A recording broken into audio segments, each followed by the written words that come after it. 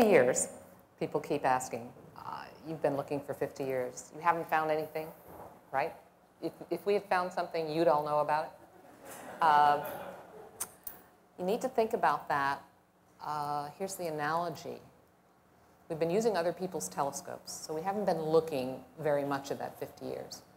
And all of the searching we've done to date is like taking a single glass of water, 8 ounces, out of the Earth's oceans, and looking in that glass and saying, are there any fish there? Are there any fish in the ocean? Well, there are no fish in my glass, so probably there aren't any fish in the ocean.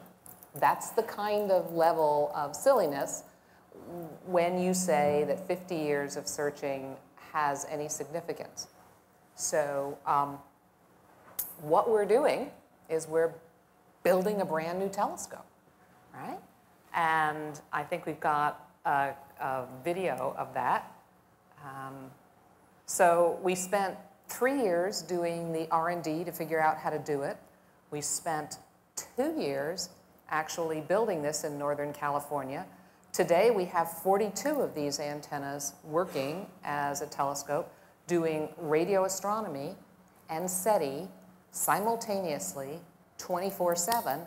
And this is the future that we see for the Hat Creek Valley in Northern California, where this array will grow from 42 to 350.